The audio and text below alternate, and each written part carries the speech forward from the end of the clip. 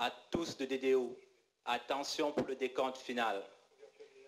10, 9, 8, 7, 6, 5, 4, 3, 2, unité, top. Allumage moteur Vulcain.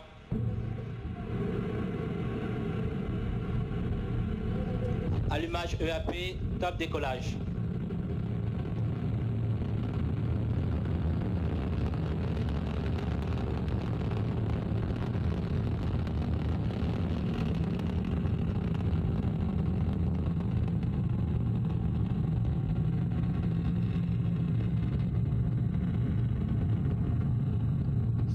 La propulsion est nominale. The DDO says all is normal, and you saw at 1920 local time, and right on time, Ariane 5 began her mission, lifting off from the ground here in French Guiana with a lot of fire, heading into the clouds with 2 new satellites. La propulsion est nominale. The 2 boosters are providing 90% of our thrust right now, propelling the launcher along her trajectory at an ever higher velocity. Les paramètres bord sont conformes à l'attendu. 773 tons at liftoff. And to get that sort of mass off the ground, you need a lot of push, and push we have. She's burning 5 tons of fuel per second, 2.5 tons per second in each booster. And the core stage is burning another 300 kilos of fuel per second. Fine shots of Ariane 5 rising into the sky. She looks just like a comet. Ariane 5 now following the program in the onboard computer, as the DDO says all is normal on board, which gives the orders including stage separations, which we'll soon see. We're in the first of 4 flight phases. We'll describe each in turn so you can follow Ariane as she heads east across the Atlantic. Right now, the first flight phase, the single first stage engine and the 2 boosters are burning.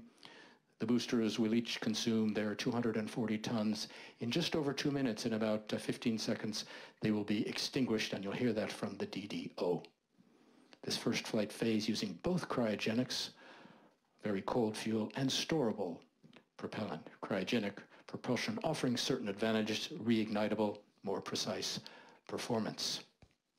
And we move to the animation. In just about 2 seconds, you'll see the booster separation. Séparation, étage, accélération à poudre. Confirmed by the DDO. They will fall 500 kilometers from the shore in a protected area. Nice shot of it there on the onboard camera. There's another booster on the port side, of course, out of camera range. On the bottom of your screen, on the left our altitude, on the right our speed. Speed we need for satellite separation, roughly 9 kilometers per second. That's 9,000 kilometers an hour. You see where we are, just over 2 kilometers an hour. We have a ways to go. So keep your eyes on the numbers, and when we near the region of 8-9 kilometers per second, Le pilotage est calme. you know we will be getting close to separation.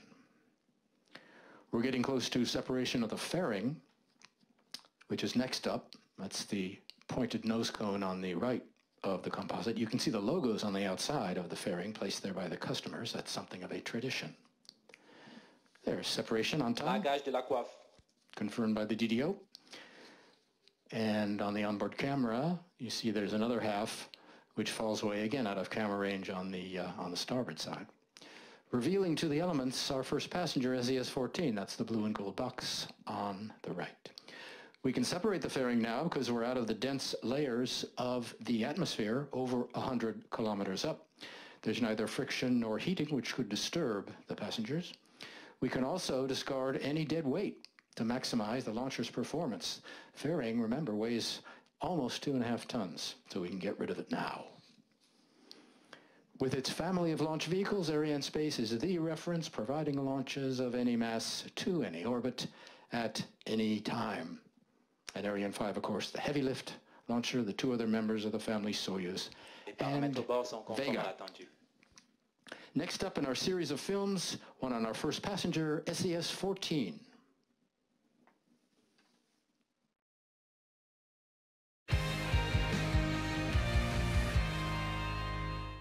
SES has been a very faithful customer of the Arianespace family of launch vehicles, with more than 40 satellites entrusted to Ariane or to Soyuz. Our launch contract was initially for SES-12.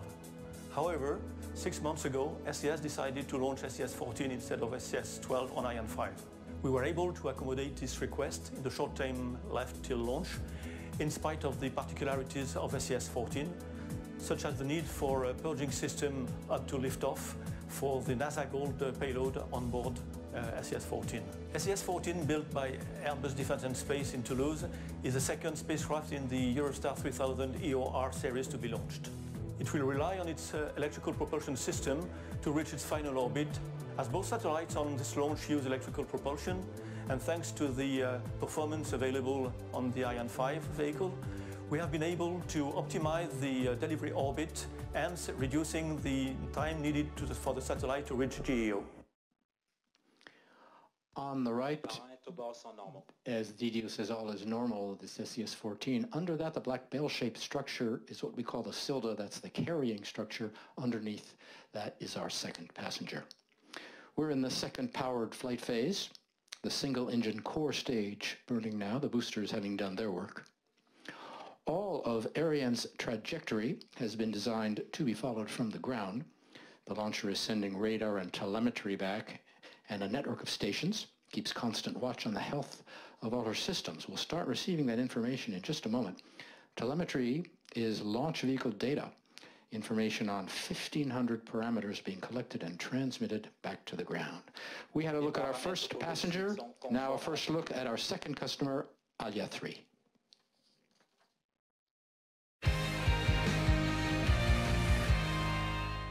Yasat contracted the launch of Alia 3 satellite with Arianespace in September 2014. A year later, the mission analysis was initiated. Main objective was to consolidate the launch mission profile with the satellite-specific features. Alia 3 is manufactured by Orbital ATK and is based on the new Starfree platform. It is the first of its kind to be launched with Ariane 5. Throughout the years, Yasat has maintained regular exchanges between Orbital ATK and Arianespace to prepare the launch campaign and refine the launch mission. In summer 2016, Alia 3 was allocated SES-14 as co-passenger. The overall mass of the two satellites remains well below Ariane 5 lift capability. To benefit from Ariane 5 full performance, a specific injection strategy is implemented for this launch. With Alia 3, Yasat will increase their in-orbit fleet to 3 satellites, thereby confirming their role as a global operator in government and commercial communications. We will soon be picked up by our first downrange tracking station located in Natal over the border in Brazil. The Brazilian Defense Department runs the station for CNES in an agreement with the European Space Agency. It'll see the lower stage burnout and separation. And what do the ground stations like Natal do with all this information? Well, customers get immediate data on their spacecraft, and it's so important. Some data are analyzed in real time. Others are studied after the flight to learn how the vehicle performed on its mission. A complete analysis is carried out about a week after each launch. So you can imagine the enormous archives this gives Arianespace, a wealth of technical information going all the way back to the first launch of Ariane 1, 1979. We are awaiting confirmation of 3 events: extinction and separation of the lower stage, then ignition of the upper stage. That's due just in about 15 seconds. Les paramètres propulsifs sont conformes à l'attendu. Everything is all right on board, as the DDO says, the launcher performing flawlessly. Tonight, a standard double launch, 2 communication satellites. As we wait, there you see the cutoff of the lower stage. Separation of the lower stage. And Séparation EPC. Ignition of the upper stage. These 3 commands given by the onboard computer in about 13 seconds. So we are now into the third and final powered flight phase, the single upper stage engine that will burn until plus 24 minutes and 44 seconds, or 16 minutes roughly. The job of the upper stage is to take the satellites to their injection point, position them for separation, and then release them. That is its propulsion role. But she also has a second role, and that comes during Ariane 5's Fin de visibilité de la station Galileo. ballistics phase. That comes later on in the flight, and we'll have more on that coming up.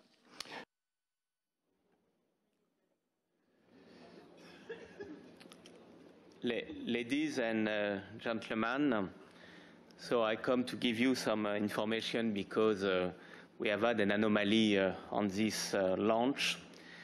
Indeed, we lost contact with the launcher a few seconds after the initiation of the upper stage. At that time, we can consider that the upper composite and the satellite have been satellised, but as I have said, we lost contact. So up to now, our customers do not have contact with the satellite. We need now some time to know if they have been separated and where they are exactly, to better analyze the consequences of this anomaly. I want to present my deepest excuses to our customers who have entrusted us one more time. We know that there is no launch with no risk. We know that launch is always difficult, and tonight Ariane 5 has had an anomaly. So let's take time now to better understand the situation of the satellite. Arianespace, in full transparency, will come back to you to provide you with some more information as soon as we have them. I apologize on behalf of Arianespace.